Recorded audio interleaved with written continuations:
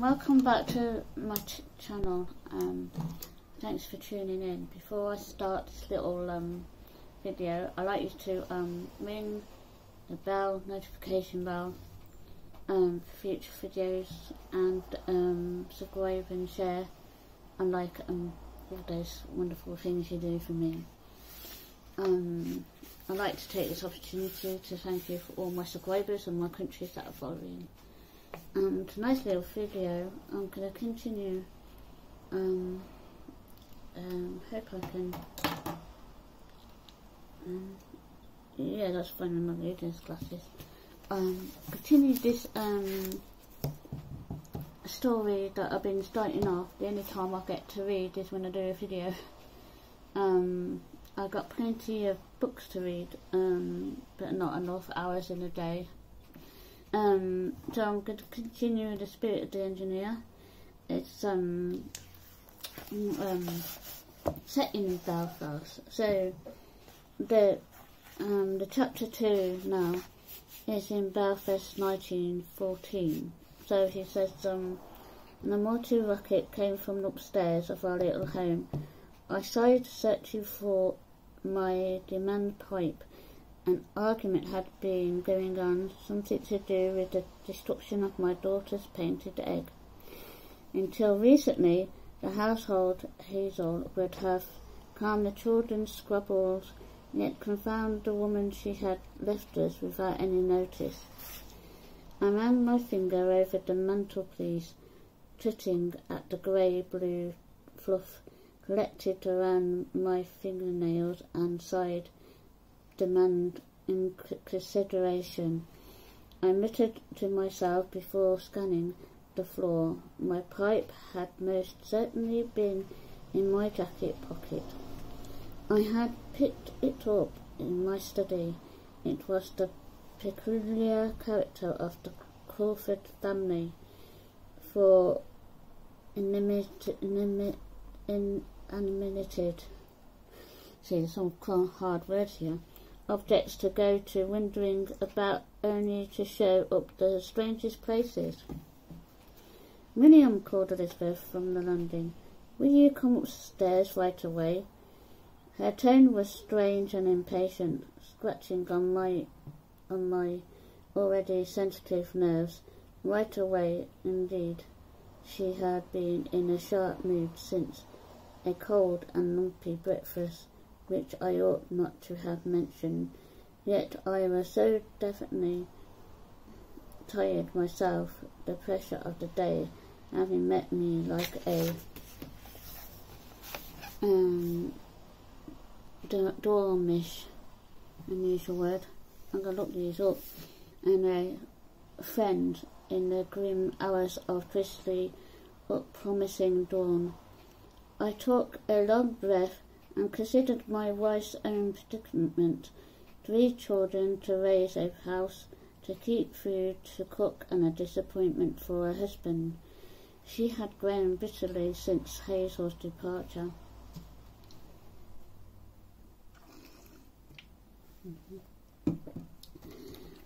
Dark cushions gathering beneath her eyes.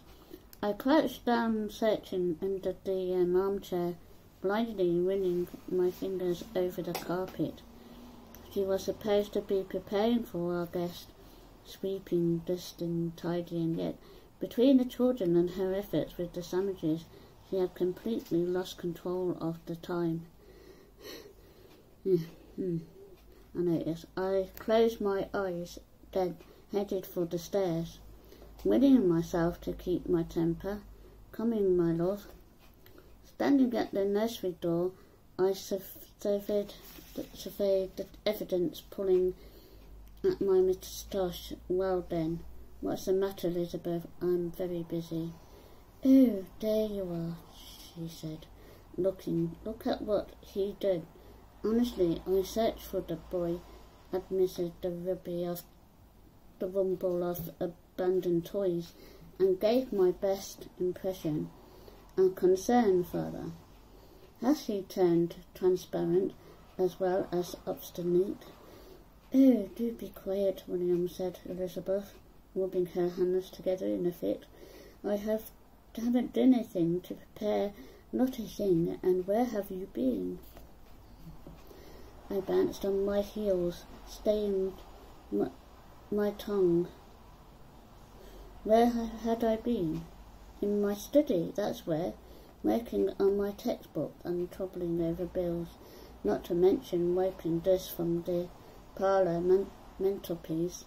Margaret, my eldest, was in the corner with her hands on her hips, concerned and practical. She was with her hands on her hips, concerned and practical. She was very much like her father, sharing my dark curls and clever eyes, while young Helen, at 7, could not have been more like her mother. Slightly vengeful and cursed with incredible weakness for the dramatic. She wanted me half hidden behind Elizabeth's skirt. My wife scratched at her wrist. William, please take a strong hand with Robert. He's such a witful thing, you're too soft with him. I chewed my cheek, looking around the room, mint green, covered in childless paintings, with building bricks and miniature cooking implants, tin, motor cars and horse strewn about the unswept floor. The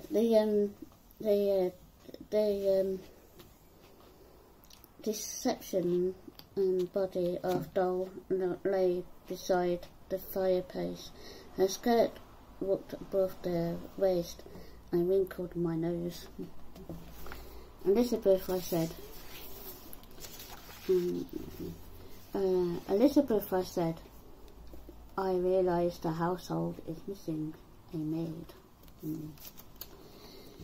But these toys won't tidy themselves. She gave me a look, which I closed to ignore, tuning to Margaret as I refilled through in my pockets, yearning for tobacco. Child, have you seen your father's pipe?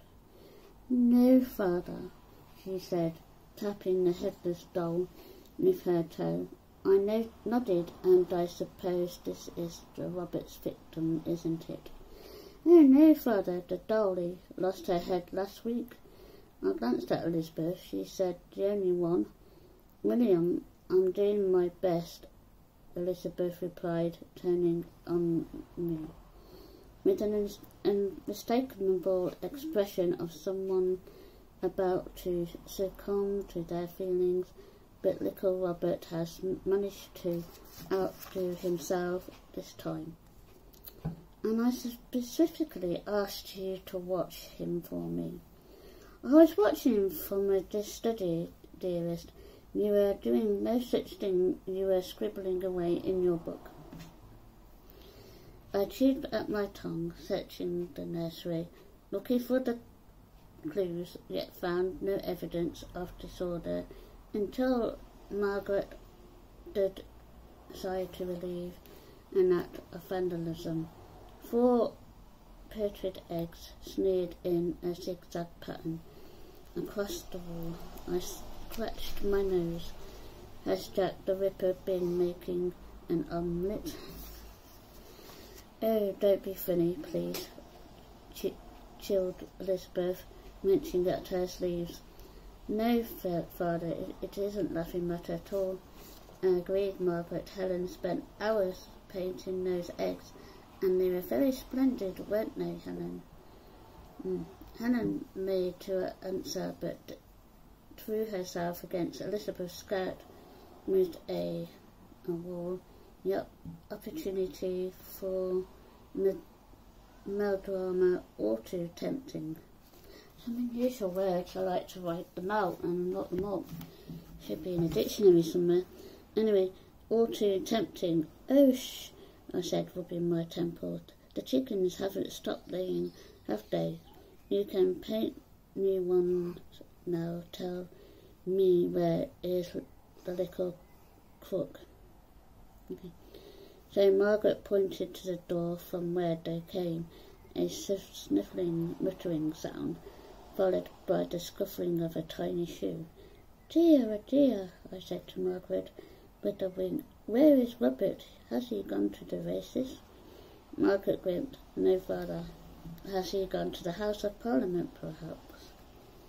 Well, I shall end it there, and I will continue on Friday night, next instalment. So I'll keep you guessing what happened to them.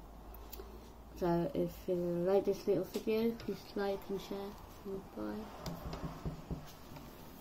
bye.